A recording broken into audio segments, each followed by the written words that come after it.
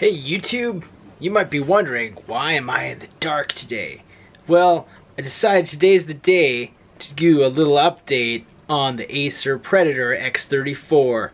Is the backlight bleed still good on my unit, or is it getting worse over time?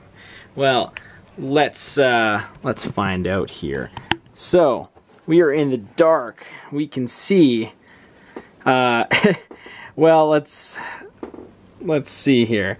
You can see a little bit in the corners here. We're just running some video here. This is some really old Age of Conan. I just had this on here. Let's flip here to, here we go. We got some white. And we're going to switch to black here. Oh dear, we've lost focus. And you can see terrible, terrible problems here with backlight bleed. Over time, here we go. There you go. Yeah, you can see it there. It does not actually look that bad in person, but my goodness, it picks it up really strong on the camera. You can see it very exaggerated.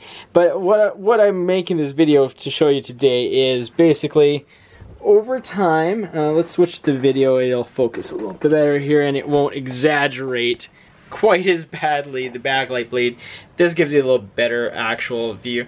You can see a little bit in that corner, hey, like right there, like, yeah, like there's some bleed there in the corners there. And if you've watched my other videos, you'd know it wasn't quite that bad. It was a lot better. You know what the biggest single difference made is carrying this thing with the handle and handling it, you know, balancing it with my hand and pressing on the panel, carrying it to LAN parties. LAN parties ruined this monitor. You know, it's not really that bad. I still love this screen. I've been using it for quite a while now. I have to double check when I actually bought it, but I think it's been not a year yet, but we're getting there. But it's been great. I love it. The G-Sync works good. It's a fun monitor to have. Well, fun. It's fun to look. It's great to look at. It's enjoyable. I really like it. But be warned, if you move your monitor around from room to room, if it doesn't stay stationary, the chances of it getting worse backlight bleed over time from handling it, they are real. It will. And it's as simple as, like, you grab it a little too hard, and it's going to change how the diffuser layer in there is situated, and it makes your backlight bleed worse. I've seen it before with cheap Korean panels, and here we see it with a production panel that's mainstream, aimed at gamers, luxury item.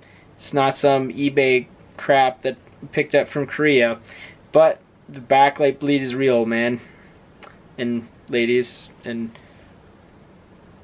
everything else in between. Aliens, bears. Yeah, anyways, thanks for checking out the video. You know, comment below if you've had similar situations, like where your backlight bleed on this monitor has gotten worse over time. I'm not sure, like, what monitors everyone's buying today, because, you know, I've been so happy with this. I've actually stopped shopping around as much. I was really looking forward to getting this for such a long time, and I still love it. Anyways, it's a good monitor. They're still for sale. Asus finally has their competitor out for this. They released it a while back, but it took just bloody forever. Anyways, it's a good monitor still, but backlight bleed beware. Give me a shout out. Are the new models of this, like the fresh stock, fresh inventory, still having issues? Let's find out in the comments, hey?